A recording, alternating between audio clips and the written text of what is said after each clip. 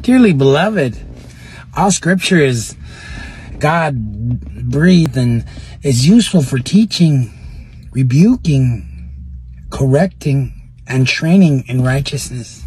2 Timothy 3:16.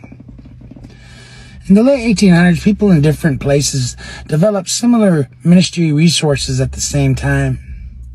The first was in Montreal, Canada in 1877. In 1898, another concept was launched in New York City. By 1922, some 5,000 of these programs were active in North America each summer. Thus began the early history of Vacation Bible School.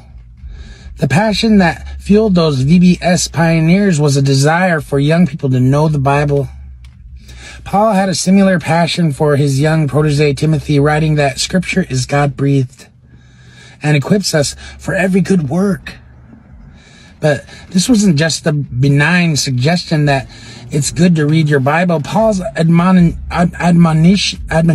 follows that the dire warning that there will be terrible times in the last days with false teachers who are never able to come to knowledge of the truth. It's essential we protect ourselves with Scripture, for it immerses us in the knowledge of our Savior, making us wise for salvation through faith in Christ Jesus. Studying the Bible isn't just for kids, it's for adults too, and it isn't just for summer, it is for every day.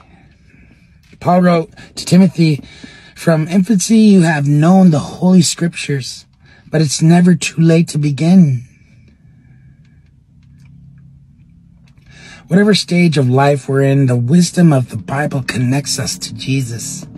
This is God's VBS lesson to us all.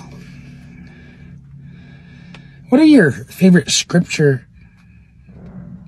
passages? How do they point to Christ?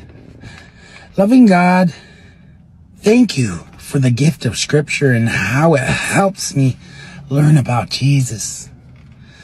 In Jesus' mighty name, I pray for the people listening right now that they will feel your presence, Heavenly Father, and they will feel your presence from their head to their toe.